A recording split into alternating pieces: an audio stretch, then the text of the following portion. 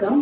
இப்போ அடுத்து நம்ம வீடியோவில் வந்துட்டு HTML ஒரு ஆடியோ அண்ட் வீடியோ கிளிப் நம்ம வந்து எப்படி டிஸ்பிளே பண்ணுறது அப்படின்னு தான் பார்ப்போம். ஸோ நேம்க்கு ஏற்ற மாதிரி ஆடியோவுக்கு வந்து ஆடியோ டேக், அதே மாதிரி வீடியோவுக்கு வந்துட்டு வீடியோ டேக் யூஸ் பண்ணுவோம். So audio start and end take, இதுக்குள்ளே வந்துட்டு நம்ம சோர்ஸ் டேக் கொடுப்போம். ஸோ சோர்ஸில் வந்துட்டு என்னோட ஃபைல் நேம் நான் கொடுப்பேன். என்ன ஒரு MP3 ஃபைல் வச்சுருக்கேன். ஸோ அந்த MP3 ஃபைல், அப்புறம் இதோட டைப் வந்து எனக்கு என்னவா இருக்கும் அப்படின்னா, ஸோ நம்ம வந்துட்டு ஆடியோ ஸ்லாஷ் MP3.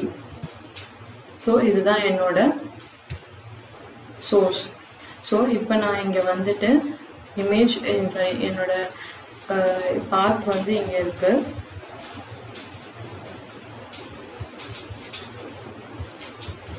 ஸோ இப்போ நம்ம வந்து பேஜை வந்து பார்ப்போம், நம்ம ஆடியோ கிளிப் வருதா அப்படின்ட்டு.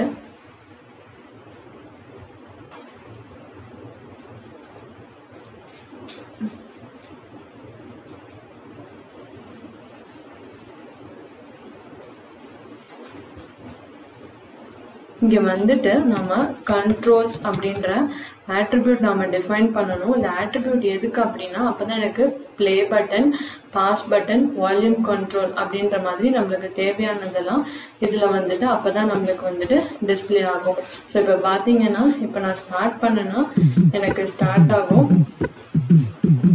நான் வால்யூம் வைக்கிறேன்.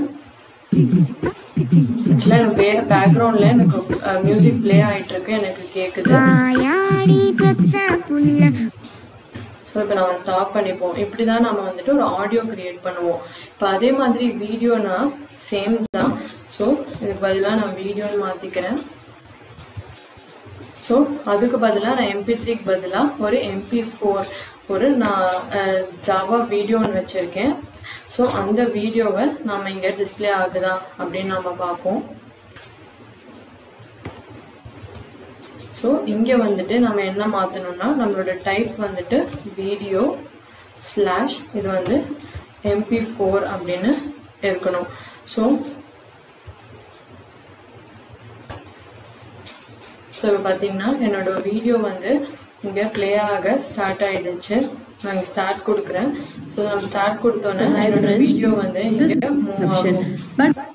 method பாத்தீங்கன்னா இந்த கண்டென்ட் மூவ் ஆகும். அதே மாதிரி நான் volume my exception in my இங்க வந்து display one off is getting displayed because I am calling a method வரும்.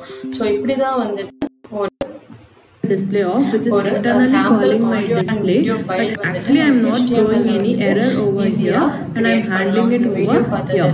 So this happens in case